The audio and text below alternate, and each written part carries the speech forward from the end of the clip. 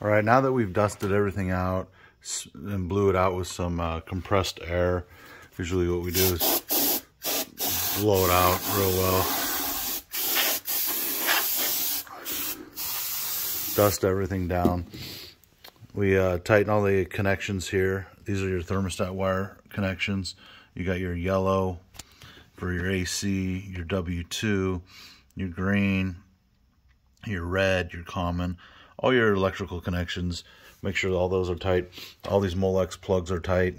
You know, make sure they're all secure. Any loose wiring, we're gonna go ahead and zip tie up. You got your blower motor back in there.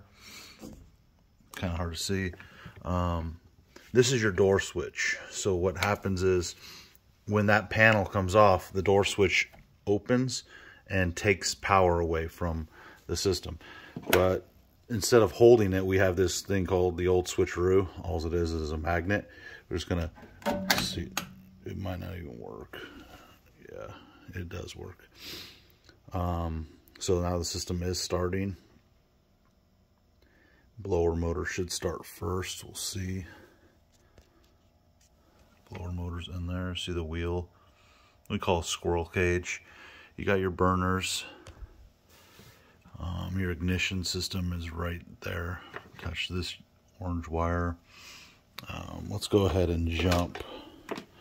Get this thing going. So we're gonna jump R, which is 24 volts, and W2.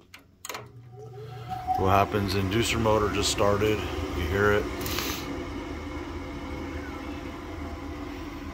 Now when I jump that means this is basically the thermostat. Instead of going to the thermostat, I jumped it, meaning I put 24 volts to my white wire to turn on the heating system. In just a second, you're gonna see the burners fire.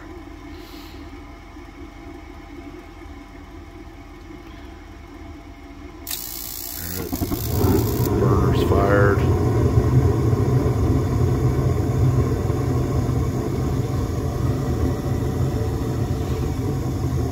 Now, after that heat exchanger warms up for about a minute, 45 seconds, the blower motor is going to turn on. We don't want to put any cold air into the home. Oh, it already started.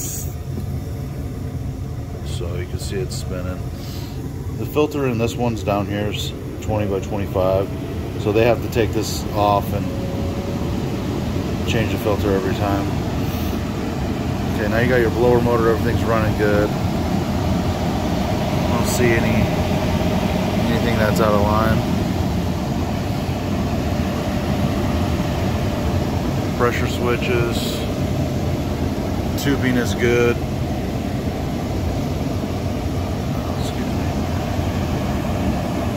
Everything looks good. Gas valve open over there. I'm going to blow out the condensate lines. That's about it. We do heating tune-ups, heating repairs, heating installations. Putting a lot of furnaces in lately. We do have financing. A lot of people are opting for the financing. It's a low monthly payment, easy to get approved, and you'll save money on the power bills. It'll be way more efficient. It'll have a warranty. I would recommend getting a new system if you have an old one. At least if it's 15 years old or so, I would definitely consider it, depending on what repairs need to be done and how it's operating. But give Larson a call. We'll definitely get you hooked up. We're in Las Vegas. There's our number. Family owned and operated since 1984.